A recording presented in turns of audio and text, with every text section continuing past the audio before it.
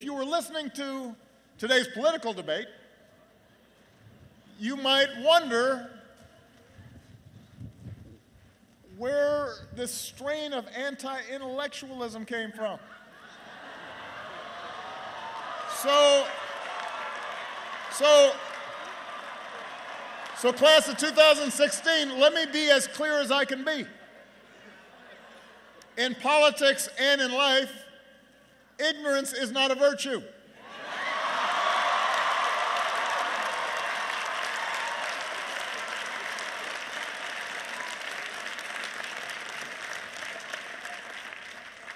It's not cool to not know what you're talking about. That's not keeping it real or telling it like it is.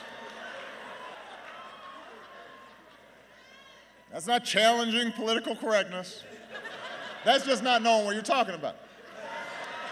Qualities like kindness and compassion, honesty, hard work, they often matter more than technical skills or know-how. But when our leaders express a disdain for facts,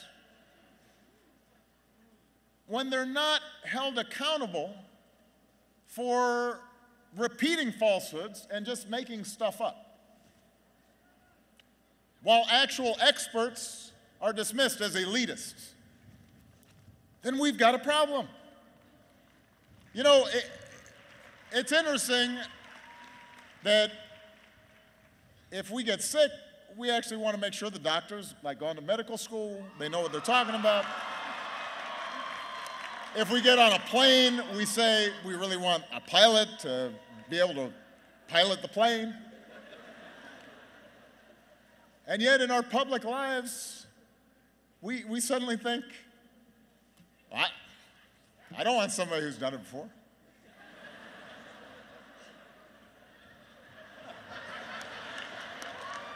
Look, the rejection of facts, the rejection of reason and science, that is the path to decline.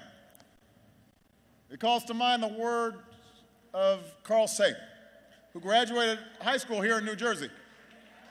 He said, "We can judge our progress by the courage of our questions and the depths of our answers, our willingness to embrace what is true rather than what feels good."